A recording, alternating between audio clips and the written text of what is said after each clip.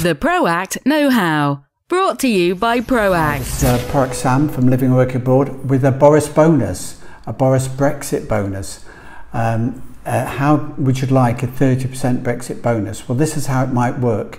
We've highlighted since the Brexit referendum how the sterling euro exchange rate was rapidly affected. After the referendum, the sterling went from 140 euros to the pound to around about, and it's hovered about 112. It had some higher bits and some lower bits, but generally it's been around 112 euros to the pound.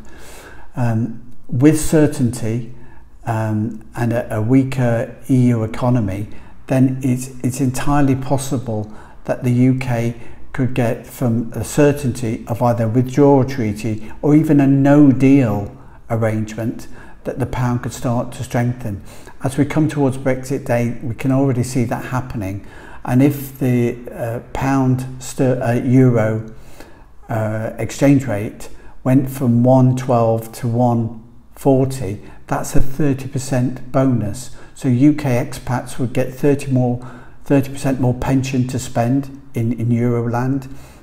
UK expats investing in Cyprus property would find them 30% cheaper. UK expats selling their properties in Euroland would find that they've got slightly less pounds, but that the holiday makers that are coming out can pay more or are going to be more incentivized because it's going to be lower and cheaper for them.